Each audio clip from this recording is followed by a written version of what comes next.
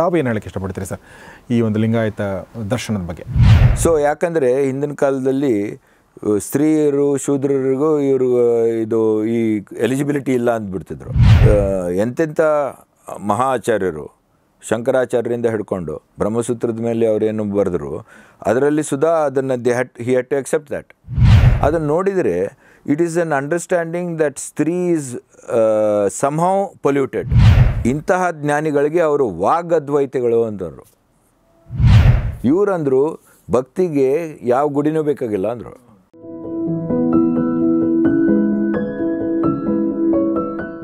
So ನಮ್ಮ ಜೊತೆಗೆ ಶಿವಾನಂದ್ ಕಣವಿ ಅವರಿದ್ದಾರೆ. ನಾವು ಮಾತಾಡ್ತಾ ಇದ್ದೀವಿ ಸಾಕಷ್ಟು ವಿಚಾರಗಳ ಬಗ್ಗೆ. ನಾನು ಈಗ ಅವರಿಗೆ ಕೇಳುವಂಥ ಒಂದು ಪ್ರಶ್ನೆ ಏನಂದರೆ, ಲಿಂಗಾಯತ ಈ ಶಬ್ದದ ಬಗ್ಗೆ. ಅಂದರೆ ಭಾರತೀಯ ದರ್ಶನದಲ್ಲಿ ನೋಡಿದರೆ ಸಾಕಷ್ಟು ಬೇರೆ ಬೇರೆ ಥರದ ಫಿಲಾಸಫಿಗಳಿದೆ. ಅದರಲ್ಲಿ ಒಂದು ಫಿಲಾಸಫಿ ಲಿಂಗಾಯತ ಅಂತ ಹೇಳ್ಬೋದು. ಈಗ ಲಿಂಗಾಯತ ಅನ್ನೋದು ವೀರಶೈವ ಲಿಂಗಾಯತ ಪ್ರತ್ಯೇಕ ಧರ್ಮ ಅನ್ನೋದು ಕೂಡ ಇತ್ತೀಚೆಗೆ ಅಂದರೆ ಒಂದಷ್ಟು ವರ್ಷಗಳಿಂದ ದಶಕಗಳಿಂದ ನಡೀತಿರುವಂಥ ಆಂದೋಲನ ಕೂಡ ನಮಗೆ ಗೊತ್ತಿರುವಂಥದ್ದು. ಸರ್ ಅದ್ರ ಬಗ್ಗೆ ಒಂದಷ್ಟು ಸ್ಟಡಿ ಮಾಡಿ ಒಂದಷ್ಟು ಸ್ಟಡಿ ಮಾಡಿರೋದ್ರಿಂದ ಈ ಪ್ರಶ್ನೆ ಕೇಳುತ್ತೇನೆ. ತಾವು ಏನು ಹೇಳಕ್ಕೆ ಇಷ್ಟಪಡ್ತೀರಿ ಸರ್ ಈ ಒಂದು ಲಿಂಗಾಯತ ದರ್ಶನದ ಬಗ್ಗೆ? ಓಕೆ, ಇದ್ರ ಬಗ್ಗೆ ನೆನ್ನೆನೇ ನಾನು ಒಂದು ಬೆಂಗಳೂರಿನ ನಿಯಾಸ್ ಸಂಸ್ಥೆಯಲ್ಲಿ ಭಾಷಣ ಮಾಡಿದೆ. ಅದರದ್ದು ಬಹುಶಃ ಇನ್ನು ಕೆಲವು ದಿನಗಳಲ್ಲಿ ಅದು ಯೂಟ್ಯೂಬ್ನಲ್ಲಿ ಬರ್ತಾ ಇದೆ. ಇದ್ರ ಬಗ್ಗೆ ನನಗೆ ಕುತೂಹಲ ಮತ್ತು ಜಿಜ್ಞಾಸೆ ಹುಟ್ಟಿದ್ದು ಸುಮಾರು 40 ವರ್ಷದ ಹಿಂದೆ. ಹಾಗೆ ಚಿಕ್ಕಂದಿನಿಂದ ನಮ್ಮ ತಂದೆ ತಾಯಿ ಲಿಂಗಾಯತರು, ಇಷ್ಟಲಿಂಗ ಪೂಜೆ ಮಾಡೋರು ಅಷ್ಟೇ. ಆ್ಯಂಡ್ ಬಸವಣ್ಣನ ಭಕ್ತರು. ಅಂದರೆ ಅವ್ರು ಎಂದೂ ಗುಡಿಗೆ ಹೋಗಲಿಲ್ಲ, ಯಾವ ಗುಡಿಗೂ ಹೋಗಲಿಲ್ಲ. ಮತ್ತು ಯಾವ ಕಾರ್ಯಕ್ರಮದಲ್ಲೂ ಇನ್ಕ್ಲೂಡಿಂಗ್ ಇನ್ ಸಮ್ ವಿವಾಹದಂಥ ಕಾರ್ಯಕ್ರಮದಲ್ಲೂ ಯಾವ ಪ್ರೀಸ್ಟನ್ನು ಕರೆಯಲಿಲ್ಲ. ಸುಮ್ಮನೆ ಬಸವಣ್ಣವ್ರ ವಚನಗಳನ್ನು ಹೇಳಿ ಅದನ್ನು ಮುಗಿಸ್ಬಿಟ್ರು.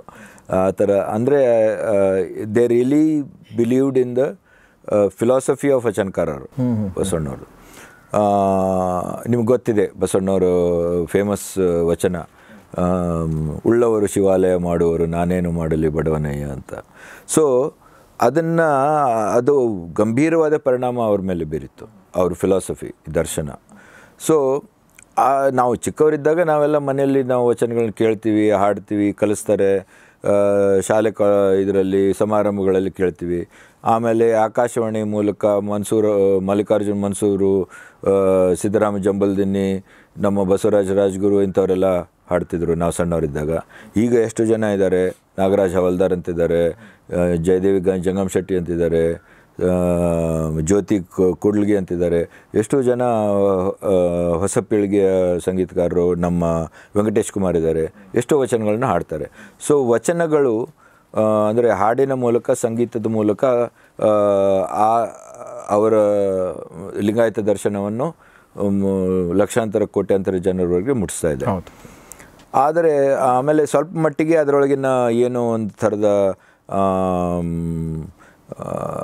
ಸಮತೆ ಇಂಥ ಮೌಲ್ಯಗಳೇನಿದ್ವಲ್ಲ, ಅಂದರೆ ಮನುಷ್ಯರಲ್ಲಿ ಯಾವುದೇ ಜಾತಿ ಭೇದ ಅಥವಾ ಲಿಂಗಭೇದ ಇಲ್ಲದೆ ನಾವೆಲ್ಲರೂ ಅರ್ಹರು. We are eligible. Then whether we will attain it R not depends on hour work. Eligible for spiritual enlightenment ಅಂತ. ಆ ಎನ್ಲೈಟ್ಮೆಂಟಿಗೆ we are all eligible. Nobody is more or nobody is less eligible. Okay? But then whether we will strive to attain that, it depends on us. Okay? So ಯಾಕಂದರೆ ಹಿಂದಿನ ಕಾಲದಲ್ಲಿ ಸ್ತ್ರೀಯರು ಶೂದ್ರರಿಗೂ ಈ eligibility ಇಲ್ಲ ಅಂದ್ಬಿಡ್ತಿದ್ರು. ಹುಟ್ಟಿನಿಂದನೇ ಇಲ್ಲ.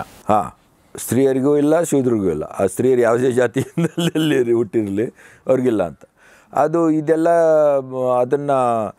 ಅದು ಎಷ್ಟು ಎಸ್ಟಾಬ್ಲಿಷ್ ಆಗಿದೆ ಅಂದರೆ, ಎಂತೆಂಥ ಮಹಾ ಆಚಾರ್ಯರು ಶಂಕರಾಚಾರ್ಯರಿಂದ ಹಿಡ್ಕೊಂಡು ಬ್ರಹ್ಮಸೂತ್ರದ ಮೇಲೆ ಅವರೇನು ಬರೆದ್ರು ಅದರಲ್ಲಿ ಸುಧಾ ಅದನ್ನು he had to accept that.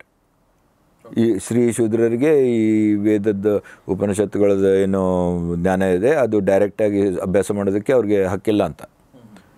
ಅದಕ್ಕೆ ಇನ್ನೊಂದು ಮಾರ್ಗ ಹೇಳಿದರು ಅವ್ರಿಗೆ. ನೀವು ಕೀರ್ತನೆ ಕೇಳ್ಬೋದು, ಹರಿಕತೆ ಕೇಳ್ಬೋದು, ಭಾಗವತ ಕೇಳ್ಬೋದು, ರಾಮಾಯಣ ಮಹಾಭಾರತ ಕೇಳ್ಬೋದು. ಅದು ಒಂದು ದಾರಿ, ಇನ್ನೊಂದು ದಾರಿ ಅಂತ ಹೇಳಿದ್ರು. ಬಟ್ ವೇದ ಉಪನಿಷತ್ತುಗಳು ಈ ಜ್ಞಾನ ನಿಮಗೆ ಅರ್ಹತೆ ಇಲ್ಲ. ಸೊ ಇಂಥದ್ದೆಲ್ಲ ಕೆಲವು ಕಟ್ಟುಗಳಿದ್ದು. ಎಸ್ಪೆಷಲಿ ಶೂದ್ರರಿಗೆ ಅವ್ರು ಮಾಡೋ ಕೆಲಸದಿಂದ ಅವರು ಹೀನರು ಅಂತ ಅಂತಿದ್ರು. Though it was a very essential and necessary labour for society. ಆಮೇಲೆ ಸ್ತ್ರೀಯರಿಗೆ ಈಗ್ಯಾಕೆ ಮಾಡ್ತಿದ್ರು ಅಂತ ನಾನು ಶೋಧ ಮಾಡಿದೆ. ಯಾಕೆ ಸ್ತ್ರೀಯರ ಬಗ್ಗೆ ಈ ಥರದ ಭಾವನೆ ಇಟ್ಕೊಂಡ್ರು ಅಂತ. ಅದನ್ನು ನೋಡಿದರೆ it is an understanding that ಸ್ತ್ರೀ is somehow polluted. Y? Because child birth and menstruation. ಅವರು ರಜಸ್ವಲೆ ಆಗ್ತಾರೆ ಮತ್ತು ಅವರು ಮಗುವನ್ನು ಹೆರ್ತಾರೆ. ಅದಕ್ಕಾಗಿ ಅವರು ಕೀಳರು ಅಂತ. They are not eligible. ಏನೋ there is some pollution in it ಅಂತ. ಇದು ನೋಡಿ, ಈಗಿನ ನಾವು ನೋಡಿದರೆ ಅದಕ್ಕಾಗಿ ಅವ್ರಿಗೆ ಇನ್ನೂ ಹೆಚ್ಚಿಗೆ ಸಪೋರ್ಟ್ ಮಾಡಬೇಕು, ಅವ್ರನ್ನ ಆನರ್ ಮಾಡಬೇಕು ಅಂತೀವಿ. Because the Mankind cannot even survive without this functions. ನಮ್ಮನ್ನೆಲ್ಲ ನರ್ಚರ್ ಮಾಡಿದ ತಾಯಂದಿರಿಂದ ನಾವೆಲ್ಲ ಮುಂದೆ ಬಂದಿದ್ದೀವಿ. ತಂದೆ ಬೇರೆ ರೀತಿಯಿಂದ ಕಾಂಟ್ರಿಬ್ಯೂಟ್ ಮಾಡಿರ್ಬೋದು. ಸೊ ಈ ಅನ್ಯಾಯ ಒಂಥರ ಸ್ಪಿರಿಚುವಲ್ ಅನ್ಯಾಯ ಅಂತ ಅಂದ್ಕೊಳ್ಳಿ. ಓಕೆ, ಇದನ್ನು ಶರಣರು ಸಹಿಸಲಿಲ್ಲ, ಇದನ್ನು ವಿರೋಧ ಮಾಡಿದರು.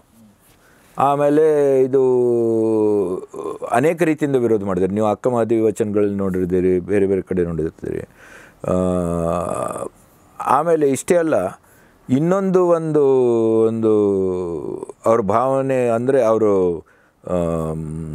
ಒಂಥರ ಕ್ರೋಧನೇನ್ರಿ ಈ ಅನ್ಯಾಯದ ಬಗ್ಗೆ ಹೇಗೆ ವ್ಯಕ್ತಪಡಿಸಿದ್ರು, ಆಕ್ರೋಶ ಹೇಗೆ ವ್ಯಕ್ತಪಡಿಸಿದ್ರು ಅಂದರೆ, ಇಂತಹ ಜ್ಞಾನಿಗಳಿಗೆ ಅವರು ವಾಗದ್ವೈತಿಗಳು ಅಂತಂದರು. ವಾಗದ್ವೈತಿಗಳು ಅಂದರು. ಅಂದರೆ ಮಾತಿನಲ್ಲಿ ನೀವು ಅದ್ವೈತ ಮಾತಾಡ್ತೀರಿ, ಮಾಡೋದು ಬೇರೆ ಅಂತ ಒಂದು ಹೊಸ ಶಬ್ದವನ್ನು ಅವರು ಕಾಯಿನ್ ಮಾಡಿದರು ಶರಣರು. ಓಕೆ, ವಾಗದ್ವೈತ ಅಂತ. ಅದ್ವೈತ ಅಂದರೆ ಆತ್ಮ ಜ್ಞಾನ, ಬ್ರಹ್ಮಜ್ಞಾನ, ಎಲ್ಲರಲ್ಲೂ ಆತ್ಮ ಇದೆ, ಎಲ್ಲರಲ್ಲೂ ಅದೇ ಆತ್ಮ, ಶುದ್ಧ ಆತ್ಮ ಇದೆ ಅಂದಮೇಲೆ ನೀವು ಒಬ್ಬರು ಅಶುದ್ಧ ಒಬ್ಬರು ಶುದ್ಧ ಅಂತ ಯಾಕಂತೀರಿ? ಮೇಲೆ ಕೇಳುವಂತ ಯಾಕಂತೀರಿ? ಹೆಣ್ಣು ಗಂಡು ಅಂತ ಯಾಕಂತೀರಿ? ಅಕ್ಕಮಹಾದೇವಿ ತನ್ನ ವಚನಗಳಲ್ಲಿ ಹೀಗೆ ಹೇಳ್ತಾಳೆ, ಏನೋ ಒಬ್ಬಂಗೆ ಮೀಸೆ ಇದೆ, ಒಬ್ಬಳಿಗೆ ಮೊಲೆ ಇದೆ, ಅವಳಿಗೆ ಕೇಶ ಇದೆ, ಇನ್ನೊಬ್ಬಗೆ ಮತ್ತೇನೋ ಇದೆ, ಅದಕ್ಕೆ ಅವನು ಬೇರೆ ಇವನು ಬೇರೆ ಅಂತ ಹೇಗಂತೀರಿ? ಆತ್ಮ ಒಂದೇ ಅಲ್ವಾ ಅಂತ ಕೇಳ್ತಾಳೆ ಅವಳು. ಸೊ ಇದನ್ನು ಬೇರೆ ಬೇರೆ ರೀತಿಯಲ್ಲಿ ಶರಣರು ಇದನ್ನು ವಿರೋಧಿಸಿ ಏನು ಹೇಳಿದ್ರು ಅಂದರೆ, ಎಲ್ರಿಗೂ ಯಾರಿಗೆ ತಮ್ಮ ದೇವರು ಜೊತೆ ಅವರು ಡೈರೆಕ್ಟಾಗಿ ಕಮ್ಯುನಿಕೇಟ್ ಮಾಡ್ತಾರೆ. ಬೇರೆ ಬೇರೆ ರೀತಿಯಿಂದ ಮಾಡ್ತಾರೆ. ಕೆಲವರು ಭಕ್ತಿ ಇದರಿಂದ ಮಾಡ್ತಾರೆ. ಆ ಟ್ರೆಡಿಷನ್ ಸಾಕಷ್ಟು ಕಡೆ ಉಳಿದ ತಮಿಳು ಭಕ್ತಿಯಲ್ಲಿಯೂ ಇದೆ. ಈ ತಮಿಳ ವೈಷ್ಣವ ಭಕ್ತರಿದ್ದರು, ಆಳ್ವಾರದೆಲ್ಲ. ಅದೇ ಥರ ತಮಿಳು ಶೈವ ಭಕ್ತರಿದ್ದರು, ಈ ನಾಯನ್ಮಾರ್ ಅಂತಾರೆ ಅವ್ರಿಗೆ. ನಾವು ನಮ್ಮ ಭಾಷೆಯಲ್ಲಿ ಅವ್ರಿಗೆ 63 ಪುರಾತನರು ಅಂತಾರೆ. ಶರಣರೇ ಸಾಕಷ್ಟು ಅವ್ರಿಗೆ ಬಗ್ಗೆ ಗೌರವ ಇತ್ತು. 63 ಪುರಾತನರು ಅಂತ. ಈಗ ಕಣ್ಣಪ್ಪ, ಬೇಡ್ರ ಕಣ್ಣಪ್ಪ ಇವರೆಲ್ಲ ಅದರಲ್ಲಿ ಬರ್ತಾರೆ. ಕಾರ್ಯಕಾಲಮ್ಮೆ, ಸಿರಿಯಾಳ ಶೆಟ್ಟಿ ಇವರೆಲ್ಲ 63ರಲ್ಲಿ ಬರ್ತಾರೆ. ಇವರು 6ರಿಂದ 8ನೇ ಶತಮಾನದವರೆಗೆ ತಮಿಳುನಾಡಿನಲ್ಲಿದ್ದ ಶಿವಭಕ್ತರು ಇವರು. ಸೊ ಆದರೆ ಅವ್ರಿಗೆ ರೆಸ್ಪೆಕ್ಟ್ ಕೊಟ್ಟರು, ಅದರಿಂದ ಮುಂದೆ ಹೋಗಿ ಅದಕ್ಕಿಂತ ಹೆಚ್ಚಿಗೆ ರ್ಯಾಡಿಕಲ್ಲಾಗಿ ಇವರು ಪ್ರತಿಪಾದಿಸಿದರು. ಏನಂದರೆ ಅವರು ಇನ್ನೂ ಮಾಡೋದು ಶಿವಭಕ್ತಿ, ಶಿವ ಕೈಲಾಸ ಪರದಲ್ಲಿ ಇರುವ ಶಿವ ಪಾರ್ವತಿ, ಆ ಶಿವ ಒಂಥರ ಪೌರಾಣಿಕ ಶಿವ, ಗುಡಿಯಲ್ಲಿರುವ ಶಿವ. ಆ ಭಕ್ತಿ ಗುಡಿ ಸುತ್ತಮುತ್ತ ಇರುವ ಭಕ್ತಿ ಅದು. ಇವರಂದರು ಭಕ್ತಿಗೆ ಯಾವ ಗುಡಿನೂ ಬೇಕಾಗಿಲ್ಲ ಅಂದರು. ಅದಕ್ಕೆ ಸಿಂಬಲ್ಲಾಗಿ ಒಂದು ಲಿಂಗ ಕೊಟ್ಟರು. ಮತ್ತು ಈ ಲಿಂಗ ಬೇರೆ, ಆ ಗುಡಿಯಲ್ಲಿರುವ ಲಿಂಗ ಬೇರೆ.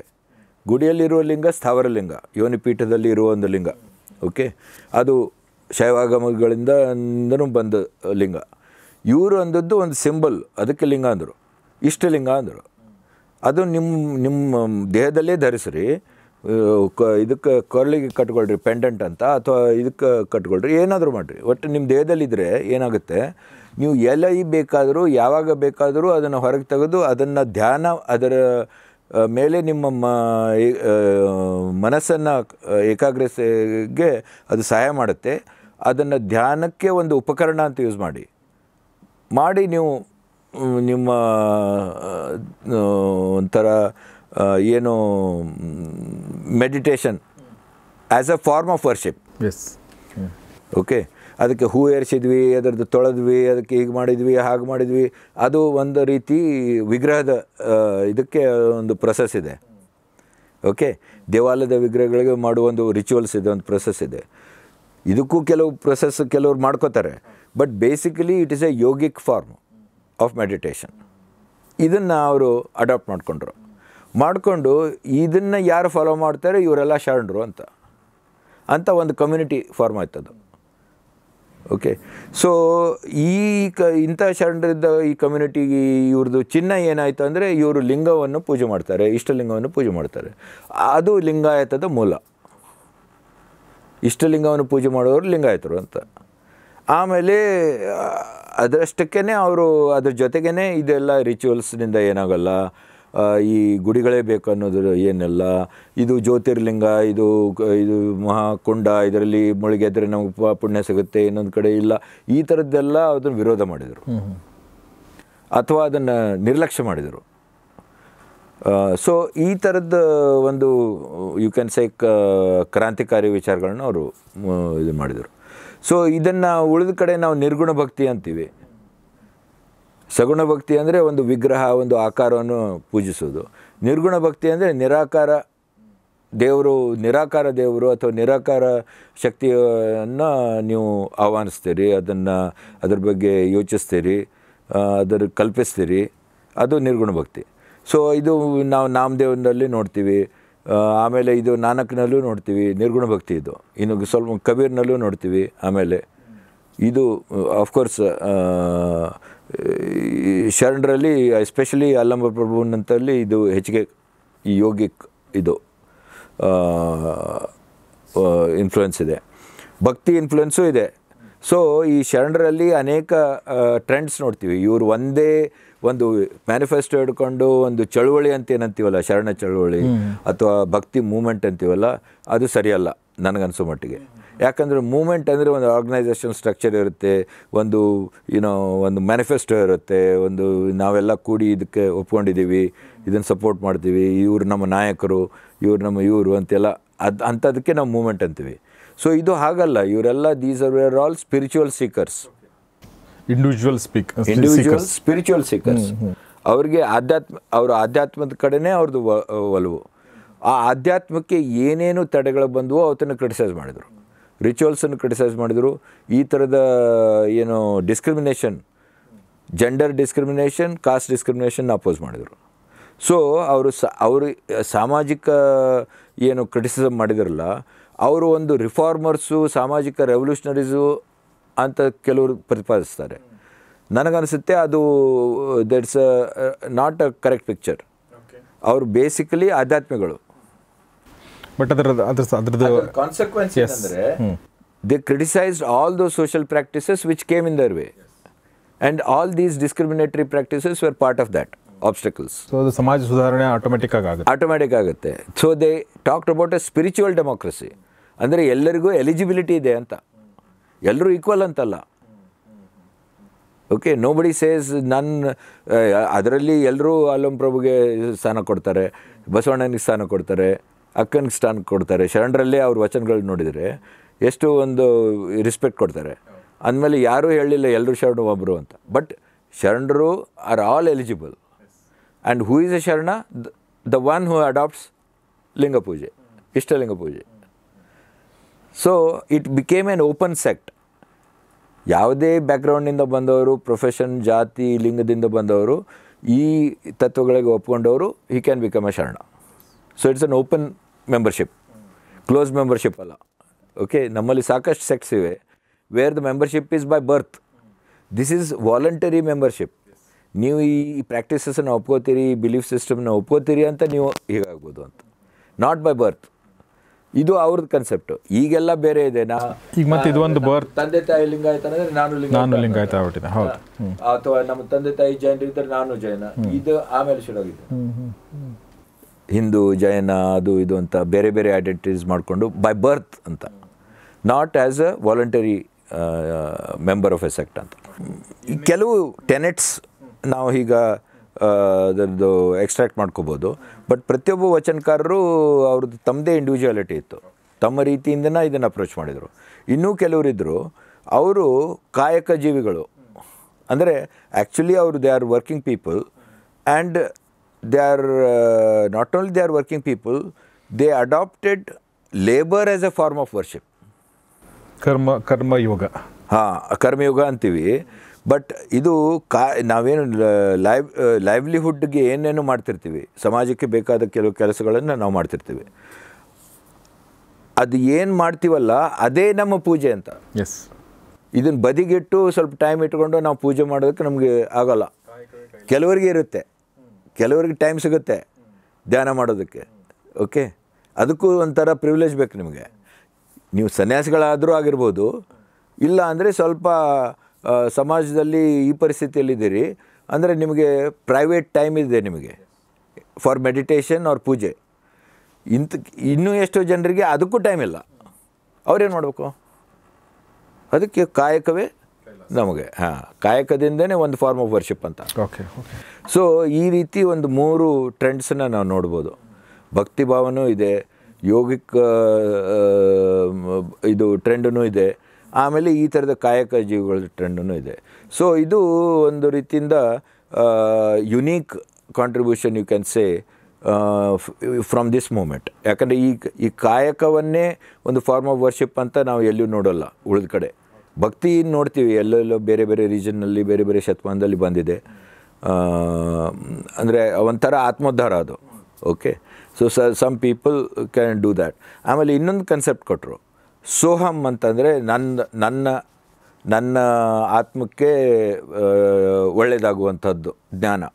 ಓಕೆ, ಆ ಮಾರ್ಗ. ಇವರು ದಾಸೋಹಮ್ ಅಂದರು, ಅಂದರೆ ನಾನು ಸಮಾಜಕ್ಕೆ ನಾನು ಏನು ಮಾಡ್ತೀನಿ ಅಂತ. That is also something quite unique. Okay, so ಇಂಥವೆಲ್ಲ ಕೆಲವು ನ್ಯೂ ಕಾನ್ಸೆಪ್ಟ್ಸು ಇವರು ಇವಾಲ್ವ್ ಆಯಿತು. ಸೊ ಇದು ವಚನಗಳನ್ನು ಓದಿದರೆ ನಮಗೆ ಸರಿಯಾಗಿ ತಿಳಿಯುತ್ತೆ. ಅದಕ್ಕೆ ಇದನ್ನೆಲ್ಲ ಅಭ್ಯಾಸ ಮಾಡಬೇಕಂದ್ರೆ ವಚನಗಳನ್ನ ಓದಬೇಕು, ಮೂಲ ವಚನಗಳನ್ನೇ ಓದಬೇಕು ಅಂತ ನನಗನ್ಸುತ್ತೆ.